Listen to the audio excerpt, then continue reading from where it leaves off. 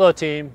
For over 100 years, our naval aviation community has set the standard for going out doing bold and daring things. They deploy far forward around the globe.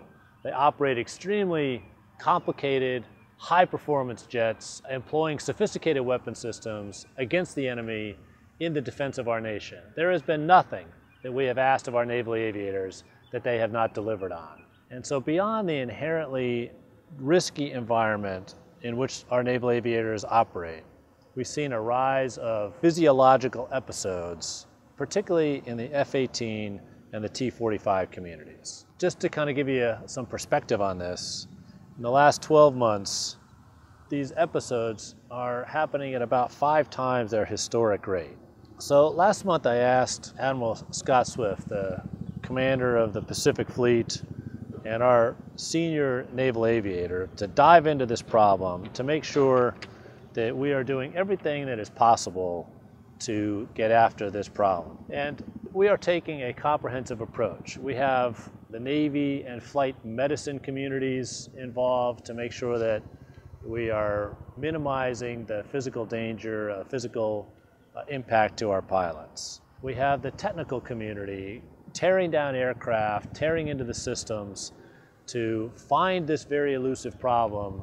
I wish I could stand before you right now and tell you that we have solved this problem, but that's just simply not true. It is an elusive problem. The symptoms come and go, and so we haven't found that smoking gun just yet. We're also giving our aviators in-cockpit instrumentation. We're trying to outfit and equip our aviators with as much gear as we can get to allow them to understand in real time what's happening and take measures. We've increased training across the board. We're refreshing that training so that if a pilot or a crew member feels the onset of these physiological episodes, they can recognize it and take appropriate action to mitigate it. And probably the most important element of the solution is that we brought all of you, all of the naval aviators, into the picture as well. So we have our instructor pilots are all piling in and contributing to it. Our aviators that are deployed in wings and working up for deployment, they're all part of the solution.